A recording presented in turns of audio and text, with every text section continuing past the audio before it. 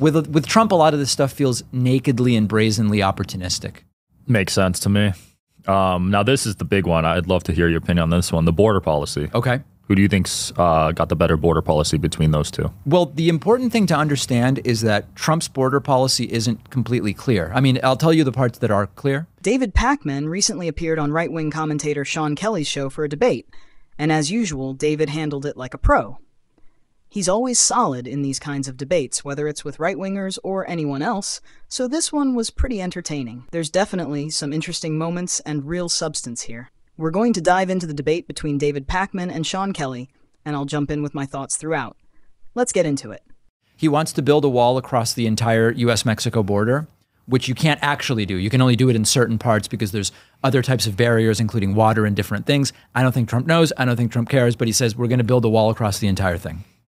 And maybe Mexico will pay for it. That was part of it in 2016. He failed to do it. You can't do it in a presidential term. You're not going to get Mexico to pay for it. And it's not really going to deal with the broader issue, which is people that are flying in and overstaying visas, people being smuggled in or coming in legally and staying through legal ports of entry, et cetera. So he wants to build this wall. He's not going to build the wall, and it wouldn't actually solve the problem.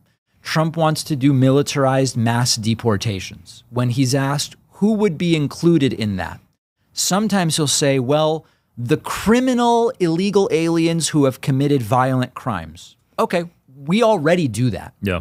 Sometimes they have to serve time here first, then they get deported. We already have that in place. So then you asked Trump, well, what about those who came here as minors because they were brought by their parents before they legally had any say? Someone came here when they were 2, 3, 4, 5, 6. Now they're 20. They have no connection to their birth country. They speak English. They've gone to college here, et cetera. You're going to deport them? Not a clear answer. That's a real problem for me. The answer should be clear. We're not going to deport them. Of course not.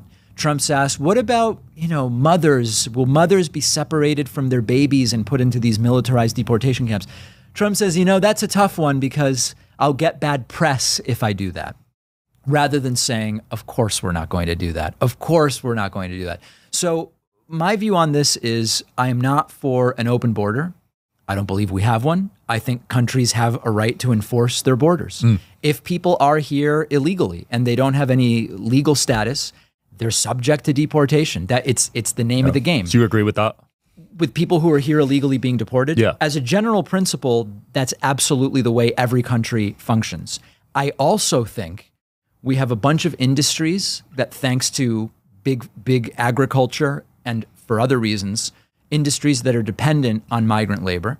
I've not heard Trump articulate, if you deport all those folks they're just here working. Yes, they're here illegally, but they've committed no other crime and they're just here working. What do you do about those industries? What David Pakman is saying here makes a lot of sense, and it's hard to argue against the reasonable stance he's putting forward. On the other hand, you have some right-wing MAGA supporters who seem to favor extreme measures at the border. Anything short of extreme policies like building a moat with alligators won't satisfy them. But David Pakman is offering a balanced and thoughtful approach, especially when it comes to issues like immigration and legalization. Take Kamala Harris, for example.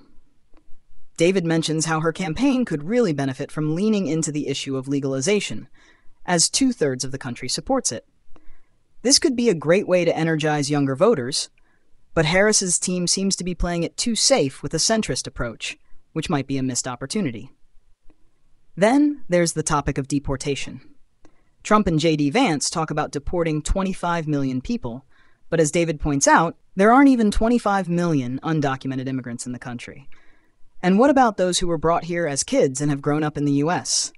Forcing them back to places they barely know would be disastrous. And we saw that under the Trump administration with people being sent to countries they hadn't lived in since they were babies. You also get these stories where someone in a small town is deported and the locals say, wait, I didn't mean him.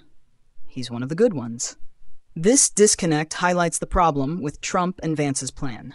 Mass deportations on that scale would create chaos and heartache for families across the country.